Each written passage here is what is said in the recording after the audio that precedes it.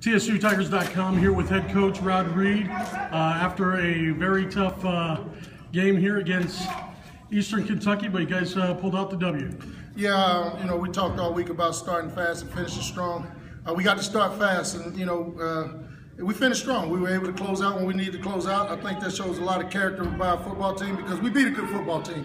And we knew that coming into the game was going to be a tough game. We were very short-handed, and then we lost our free safety, L'Quarius Cook, to a targeting call. So we had a lot of young guys out there in the secondary playing, and it caused a few problems for us. But Coach Alaribe did a good job there in the end of adjusting, and we made the play we needed to make it. So, when you're playing without, Ebenezer Ogundego and, Earl Harrison and, Jamal Jelks went out in this game, man, we just got so many injuries right now. And to be able to persevere the way we did and hold on to that lead, I'm really proud of this football team. And we just got to get in the training room, get healed up, and get ready for next week. Talk about the turnovers. I mean, you guys forced them into 5 turnovers. I mean, Ezra with a couple picks. Chris Collins, pulling off a pick to close out the game. Talk about just the way you guys were all over the... Well, we expect our playmakers to make plays. Chris is the leader of our defense, and Ez is the leader of that secondary back there. And Ez has been making big plays all year long, and he just put another good game together again today. So we expect that out of our players.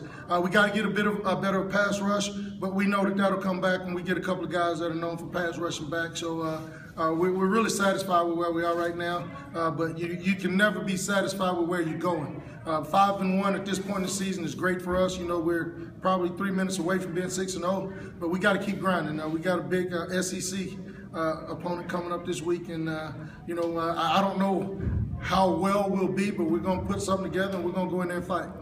How tough is it to step out of conference, play a team like that, and then kind of get refocused to come back in for the final stretch? Oh, it's huge. It's huge to have to do that, but we'll manage it properly, and we'll make sure that we get ready and prepare the right way. I think our kids are up for this challenge, and we'll go to the drawing board. I'm going to let them enjoy this one tonight. I'm going to enjoy this one a little bit tonight. This was a huge homecoming victory, and we'll get ready we'll start on Vandy tomorrow. All right, thank you, Coach. All right, go Big Blue.